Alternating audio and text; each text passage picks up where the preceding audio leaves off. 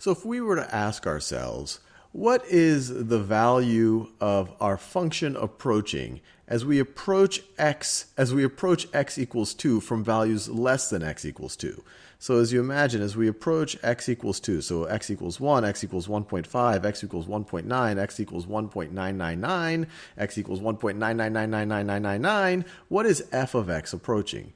And we see that f of x seems to be approaching this value right over here. It seems to be approaching 5.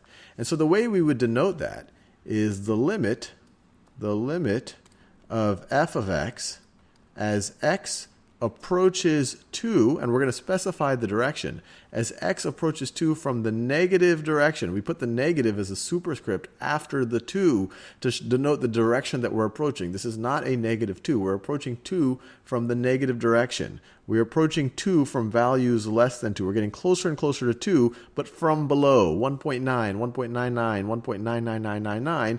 As x gets closer and closer to from those values, what is f of x approaching? And we see here that it is approaching 5. It is approaching 5. But what if we were asked a different question, or I guess the natural other question? What is the limit of f of x as x approaches 2 from values greater than 2? So this is a little superscript positive right over here. So now we're going to approach x equals 2, but we're going to approach it from this direction. X equals 3, x equals 2.5, x equals 2.1, x equals 2.01, x equals 2.0001. And we're going to get closer and closer to 2, but we're coming from values that are larger than 2.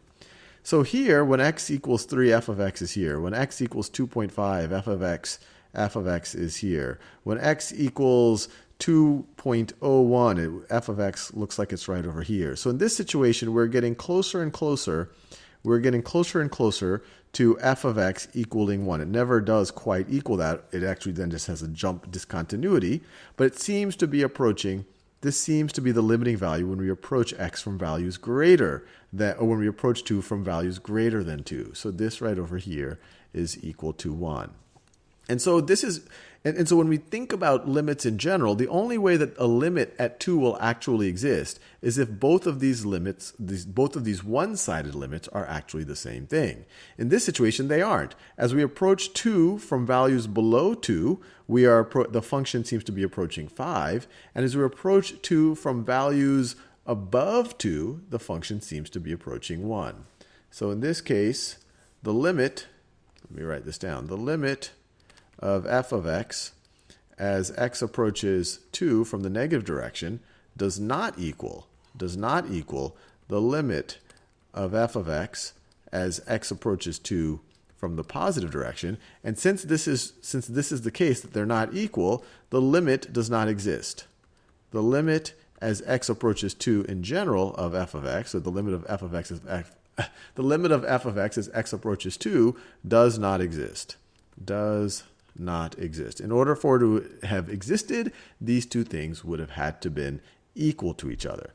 For example, if someone were to say, what is the limit of f of x as x approaches 4?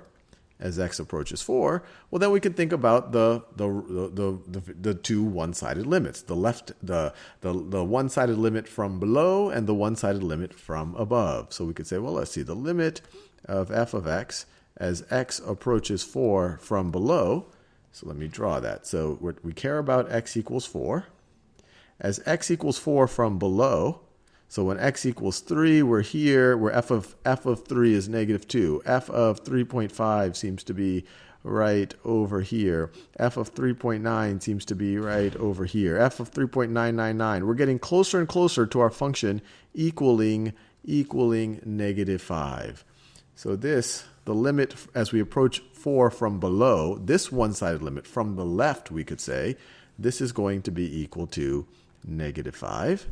And if we were to ask ourselves the limit of f of x as x approaches 4 from the right, from values larger than 4, x approaches 4 from the right, well, same exercise.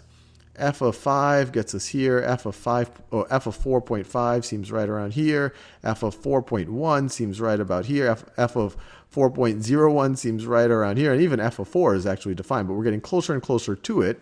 And we see once again we are approaching 5. We are approaching 5. Even if f of 4 was not defined, on either side we would be approaching 5. Or sorry, we would be approaching negative 5. So this is also approaching negative 5. And since the limit from the left-hand side is equal to the limit from the right-hand side, we can say, so these two things are equal, and because these two things are equal, we know that the limit of f of x as x approaches 4 is equal to 5. Let's look at a few more examples. So let's ask ourselves the limit of f of x, now this is our new f of x depicted here, as x approaches 8, and let's approach 8 from the left, as x approaches 8 from values less than 8. So what's this going to be equal to? And I encourage you to pause the video to try to figure it out yourself. So x is getting closer and closer to 8. So if x is 7, f of 7 is here. If x is 7.5, f of 7.5 is here. So it looks like our value of f of x is getting closer and closer and closer to 3.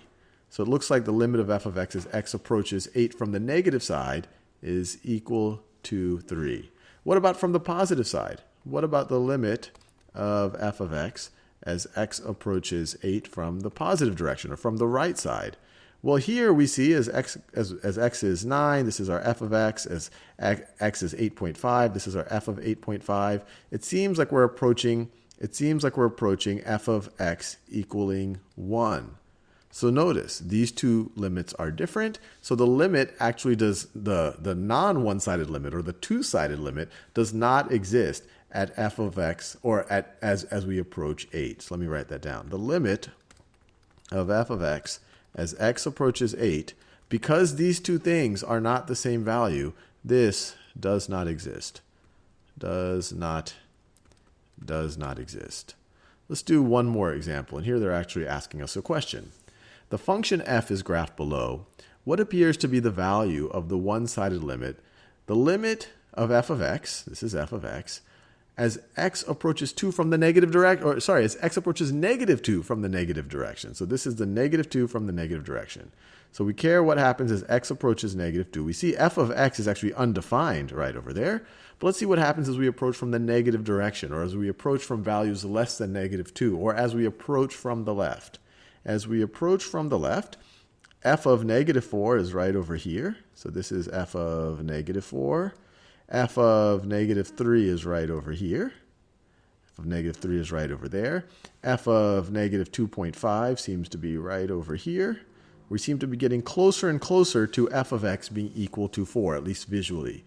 So I would say that it looks, at least graphically, the limit of f of x as x approaches 2 from the negative direction is equal to 4. Now, if we also ask ourselves the limit of f of x as x approaches negative 2 from the positive direction, we would get a similar result. We're going to approach from when x is 0, f of x seems to be right over here. When x is 1, f of x is right over here. When x is negative 1.99, this was when x is negative 1, f of x is there. When x is negative 1.9, f of x seems to be right over here. So once again, we seem to be getting closer and closer to 4.